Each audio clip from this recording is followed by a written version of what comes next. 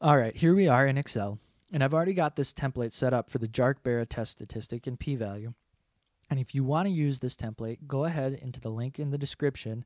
There will be a download link to this Excel file. It will have all of the math already done, but you can just delete that and follow along, or you can just put in your own data for it. So one thing that we're going to be doing here is we're going to first start over here and slowly work our way to calculating the JB and the p-value. One thing I like to do is sort my data. Now, for the Jarque-Bera test, you don't have to have it sorted. However, when summing, I generally like to have it sorted. I think it makes a little bit more sense if it doesn't matter.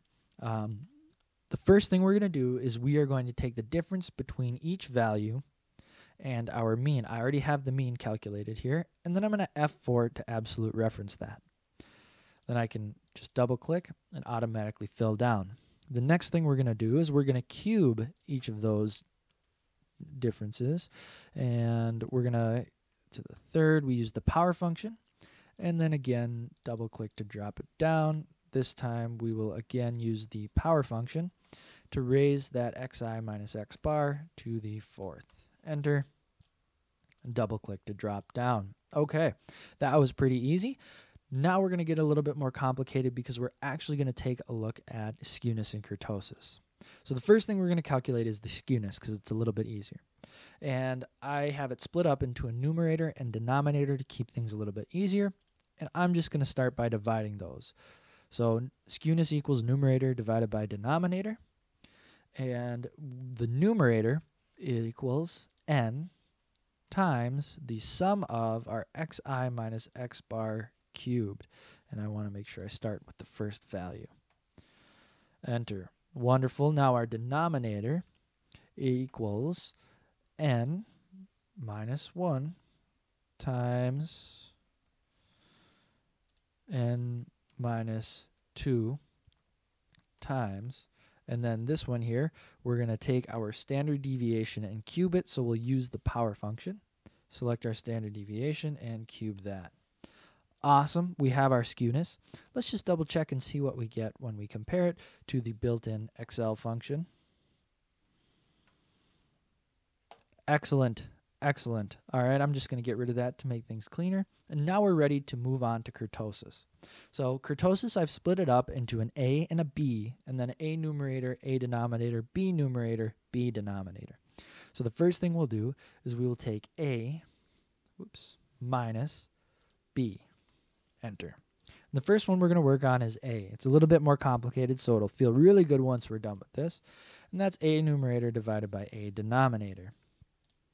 All right, so the A numerator equals, and in parentheses, we're going to put n plus 1 times n times the sum of our xi minus x bar to the fourth column.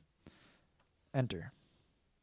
All right, and now our denominator for A is n minus 1 times n minus 2 times n minus 3 times, and we'll do power, standard deviation to the fourth.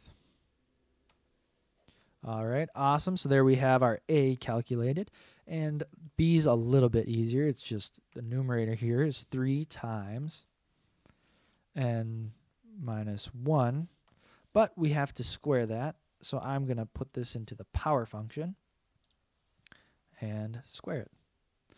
B denominator equals, and we're going to do n minus 2 times n minus 3.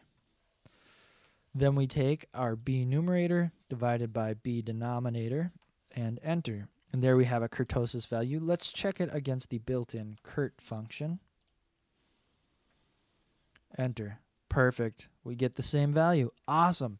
So now we can use our Jarque-Bera test statistic formula, which equals, and I'm going to just put this in parentheses, n divided by 6 times, and then everything in here is going to be in parentheses. We are going to say power skewness squared, and then plus 0.25 times, again, power, our excess kurtosis squared. Enter. There's our Jarque-Bera. Now we're going to plug it in to our associated p-value here, which is a very simple function, equals exp of negative jb over 2. Awesome. Now let's test it against QE Suite and see if we got the correct results. We'll do that. And then hide our graph. And there we go. We did the Jarque-Bera test. Incredibly simple, and we can even get simpler if we were to use our skewness and Kurt functions along with the built-in chi-squared dist. Thank you so much for watching. Have a great day, and please do something awesome.